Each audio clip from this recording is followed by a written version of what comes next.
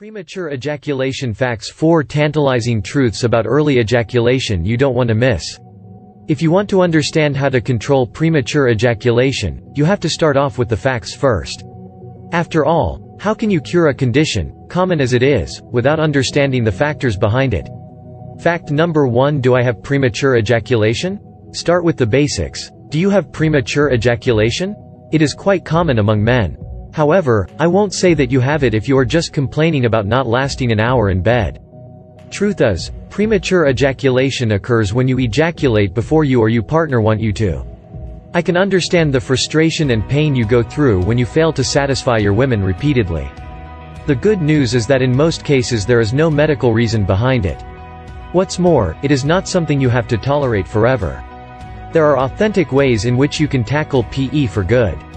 Fact number 2: Why do I have premature ejaculation? Well, it is usually the result of 2 factors. 1. Genetic programming. This is the result of years of genetic conditioning. Sex is primarily meant for reproduction and not for pleasure. After all, what did cavemen care about satisfying their women? It is a genetic programming among men that make them fail to last longer. So take heart. It is not your fault. You are just the result of Mother Nature's efficient means of human reproduction. 2. Overly responsive nervous system. When men are younger, their nervous systems are more acutely attuned to sexual sensations. As a result, younger men suffer more from PE. Your condition should improve as you get older. The great news is that with a responsive nervous system, you have less chances of getting an erectile dysfunction, another common sexual dysfunction, even when you age. Fact number 3: Do I need to go to a doctor? In all likelihood, no. Of course you can arrange for a visit just to make sure that there is nothing medically wrong with you.